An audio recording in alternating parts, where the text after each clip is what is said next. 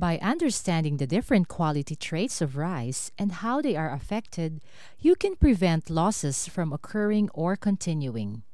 White rice and milled rice have a set of distinguishing traits that can be measured to help determine white rice quality. In this video, we will show you what determines white rice and milled rice quality and teach you how to measure their physical quality traits.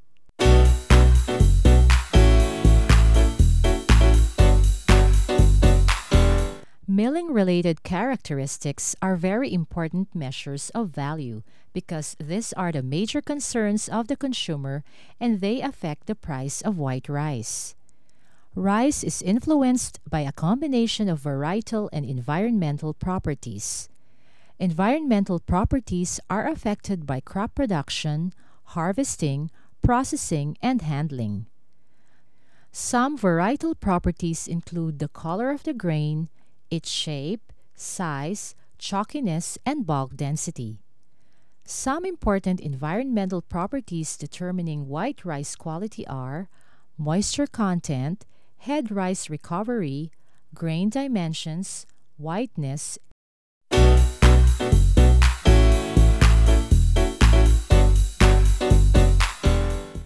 There are particular characteristics of milled rice and white rice that are used to quantify white rice quality. The properties of milled rice that should be measured are moisture content, the milling degree, the milling recovery, the dockage, head rice, and broken grains. Let's explore each of these measurements in detail.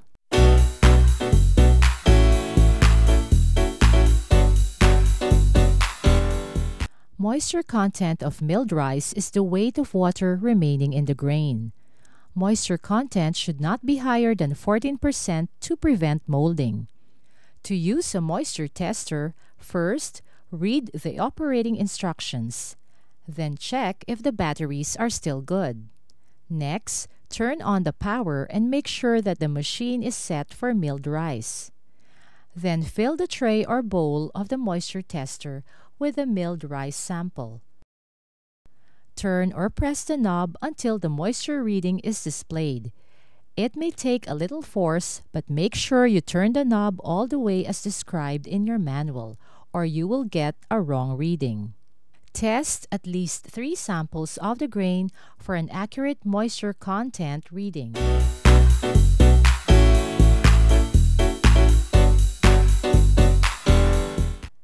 The milling degree describes what percent of the grain weight is removed in the milling process, or the amount of bran removed from the brown rice. You should aim for a milling degree of 10 to 12%. To obtain the weight of brown rice, dehull the putty samples using the laboratory huller. Then estimate the percent milling degree using the following equation.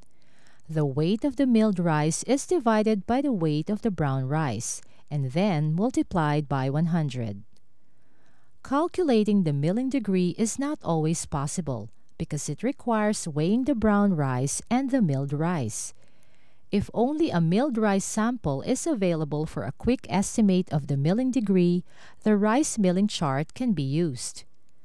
Put a small sample on one of the 4 panels of the rice milling chart. Read the milling degree of the background panel, which matches the grain sample best.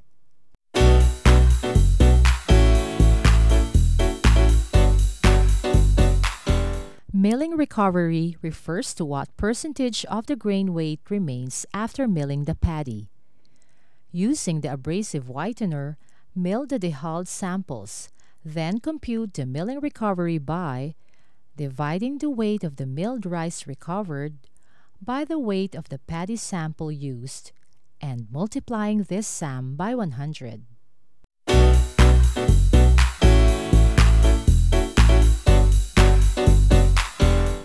Foreign matter in paddy reduces the milling recovery and the quality of rice.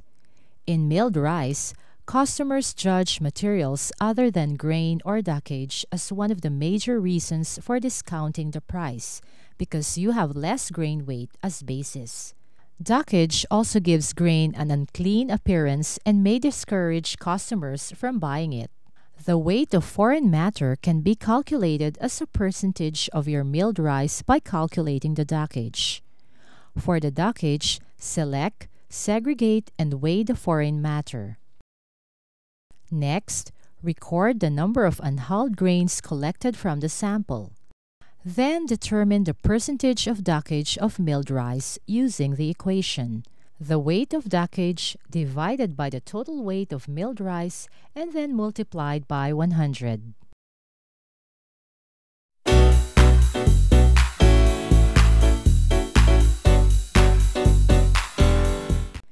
Head rice is a major factor that determines the price of milled rice in most markets. Depending on the national standard, head rice is usually defined as grain kernels that consist of at least 80% of the whole grain. Using the grain grader, separate the broken grain from the whole grains. Compute the percentage of the head rice recovery components using the following equations. For the percentage of head rice, divide the weight of whole grains by the weight of the paddy samples and multiply this by 100.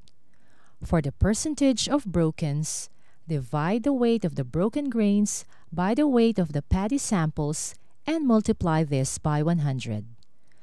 You can also divide the brokens into small brokens and large brokens.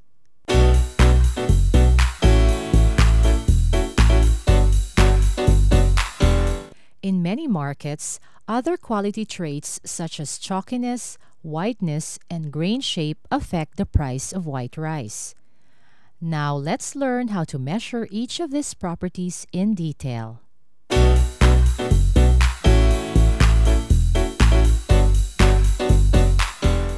A visual rating of the chalky proportion of the grain based on the standard evaluation system scale is used to measure chalkiness. First, select, segregate, and weigh the chalky grains to SES Scale 9. Then, determine the percentage of chalky grain using the following equation. The weight of chalky grains divided by the weight of milled rice and then multiplied by 100.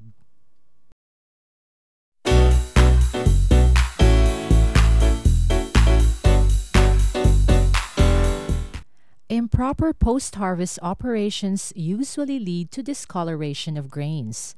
The whiteness of rice is therefore often an important indicator for good quality milled rice.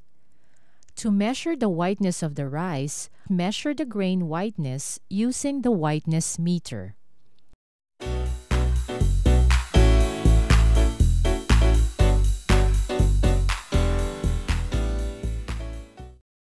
Separate and weigh the yellow fermented grains.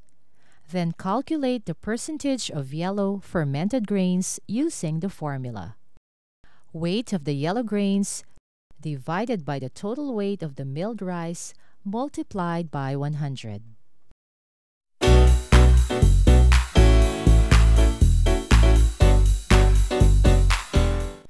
Grain shape and dimensions are varietal properties and can therefore be used to identify a variety.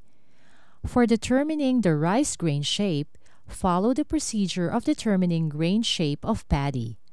The average paddy length in millimeters divided by the average paddy width in millimeters.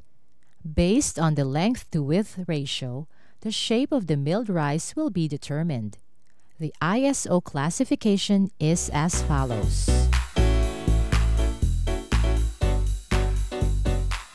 Those are the basics of determining and measuring white rice quality. Follow each of these steps carefully to ensure accurate measurements. Remember, better quality grain equals better market value.